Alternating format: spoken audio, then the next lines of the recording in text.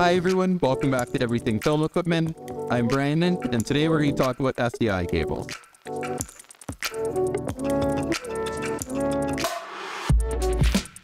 What is the difference between HDMI and SDI? Well, in simplified terms, HDMI is a consumer level cable that can pass through uncompressed audio and video, but it can only go about 50 feet without interruption. Anything beyond that, you would need to get some sort of booster or extension for it. And even at 50 feet, HDMI is a little bit finicky. SDI, however, is a professional grade cable. SDI can go up to 300 feet without needing an amplifier. SDI also has a BNC connector at the end, which allows it to lock, so it's a little bit more reliable than HDMI.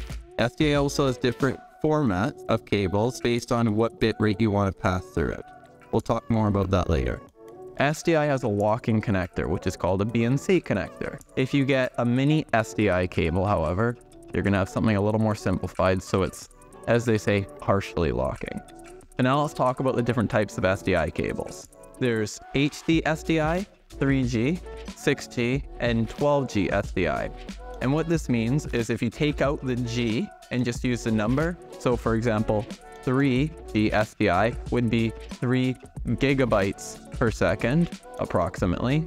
6G SDI would be approximately 6 gigabytes per second, and 12G SDI would be approximately 12 gigabytes per second. So what does higher gigabits mean? Well, it just means that you can get higher quality video feed going through that cable.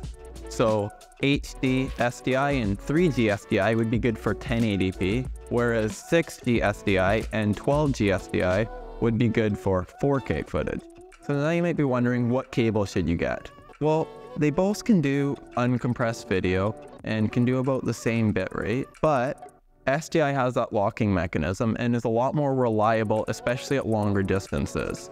So you don't have to worry about it coming undone or your feed going on and off. Whereas with HDMI, the cable is a little more finicky, or it just flat out comes right out. And that's kind of annoying.